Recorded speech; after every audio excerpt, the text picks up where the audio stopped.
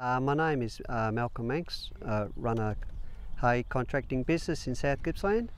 We run 2 round balers, 4 or 5 tractors, do silage and hay. And I was given the opportunity to test drive a M135X Kubota tractor. To start with, I was a little bit sceptical on how it would perform in relation to other brands of tractors, but once I got to drive it for a few days, I started to change my thoughts on the way it performed.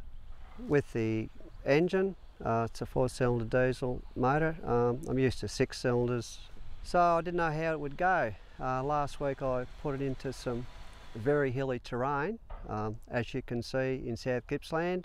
By the time I finished baling in the paddock, it was just as good as what I was used to. Actually performed equally as good as any tractor that we run at home. The motor's got heaps of torque, just hangs on and hangs on. A few times I tried to kill it, wouldn't happen. With the 8-speed power shift transmission, I found we had a speed for every sort of different job that we needed to do. With the baling, you can go from flat terrain into hilly. We always had a gear that was in the right speed for the application. I've had a smaller Kubota years ago with the bi-speed. It's excellent. When you're climbing up a very steep hill and you want to turn right on the top edge, the 4-wheel drive 45-degree turn just pulls you around the corner. For a tractor of its weight, it actually felt a lot safer, like I had a heavier machine underneath me. I got very minimal wheel slip. It was always positive, pulling up a steep grade, and with the weight of the bale in the round baler behind me, I didn't get any wheel slip at all. Cabin's very comfortable. Air conditioning is excellent, even on a very hot day. The vents on the side are always in the right position, so you're actually keeping you nice and comfortable. The seat is nice and comfortable.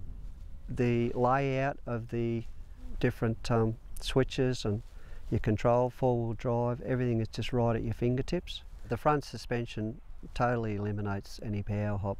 In the hilly conditions that we encounter nearly every day when we're out baling, we haven't got a bale kicker on the back of the 2 balers, so we have to reverse. Quite often we have to find a level piece in the paddock to put the bale out, and I found the forward reverse shuttle is very smooth, and it's exactly in the right position on the steering wheel. It's just a single finger control. You don't even have to think about that.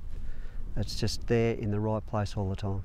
With my experiences over the last few days with the tractor, when it comes time to trade in one of my other tractors or even put on an extra machine, I would seriously think about replacing one with the Kubota.